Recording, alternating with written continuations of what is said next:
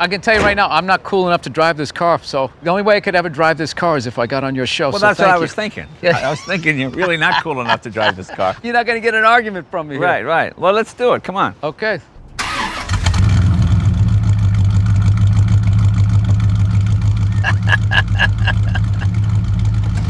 This is killer, man. The turning radius on this thing is hilarious.